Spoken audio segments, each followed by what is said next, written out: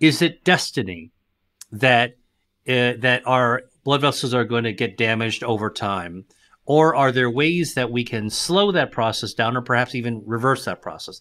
The answer is, and this is what's quite striking, it's possible to take somebody who has existing established blockages in their blood vessels, who would otherwise be requiring a stent, call the plumber, put the equipment in, or requiring drugs like the statins, all right, that if you actually give them an intensive regimen of lifestyle change, starting with their diet, you cut down or cut out the saturated meats, no red meat, remove that, okay, and you really you upend their dietary equation by putting them on high fiber foods, fruits and vegetables with high fiber. What does that do? Oh, it feeds your gut microbiome. Now your gut bacteria are happier. They restore their community, their ecosystem. Now they're working in your favor. All right. This lifestyle change. Now you can eat more foods, fruits and vegetables, nuts and legumes, seeds that actually then regenerate the damaged lining. So, just like our skin renews itself and our hair, for most people, renews itself, right? Which is why we need a haircut, and the skin sheds, which is why people have dandruff. All right.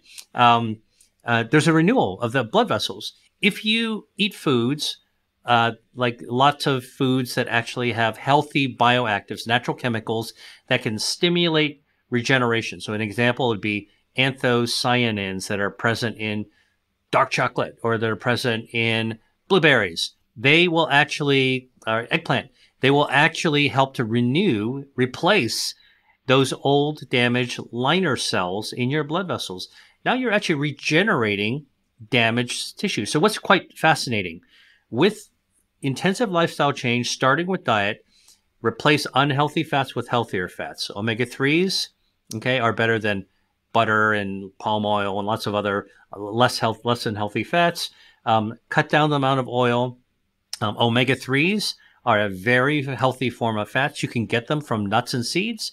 You can also get them from seafood, which is known to be heart healthy. You're actually protecting the liner. You're starting to dissolve by regenerating the liner. Okay. You're actually also dissolving some of the plaques that have accumulated. So it's sort of like Mother Nature's toothbrush using the natural substances that are present in your foods, and you can replace and reverse heart disease. Diet, by the way, is only part of the equation. There's other things like regular physical activity that's helpful. Why does that? It gets the blood, your juices flowing, literally. It gets your blood flowing. That's important for reversing heart disease. Lowering stress and sleep. And Will, is there, because I mean, this sounds great. It's very much in line, interestingly, with the advice for things that have got nothing to do with blood vessels. So it's always interesting how much alignment there is at the maximum level. Are there real clinical trials and studies that support this? Because I think some people will be listening and saying, well, reversing, heart damage, that sounds a bit radical. I know that Will's a doctor, but are you way out on a ledge? Is there the data to support what you're saying? Yeah. Well, first of all, I was a skeptic on this for many years. Okay. Look, I'm part of a cadre of life scientists that actually I've been involved with biotech drug development. So for me, my wheelhouse actually has been to develop the latest new drugs. And actually I've been involved with developing stem cell therapies and gene therapies for heart disease.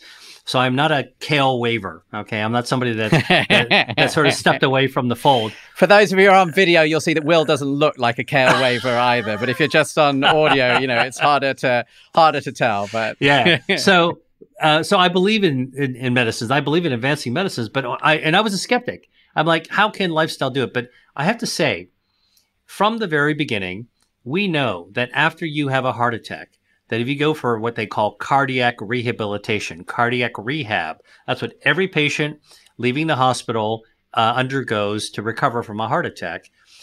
It's a manner of actually diet and lifestyle and reduction.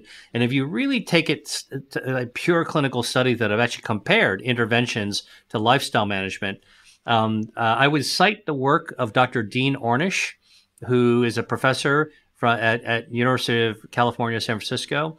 He's at the Preventative Medical Research Institute. He's actually done a career worth, probably 40 or 50 years worth of research looking at the reversal of heart disease that does not require the hardware and pharmaceuticals. And again, it's not a silver bullet.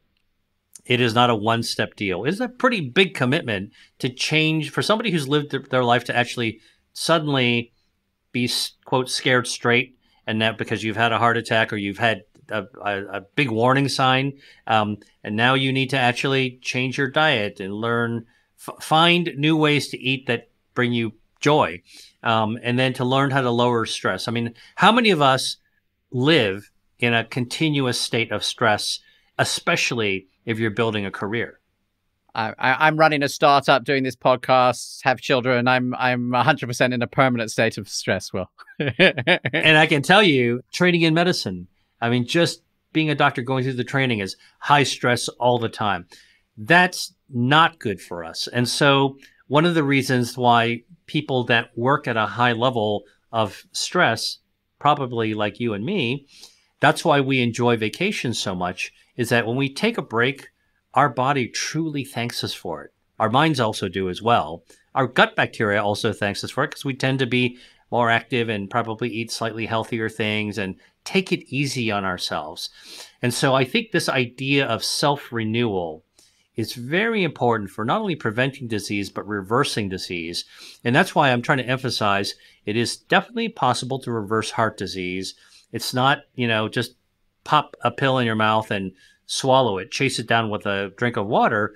It's a commitment to a better lifestyle, a healthier lifestyle.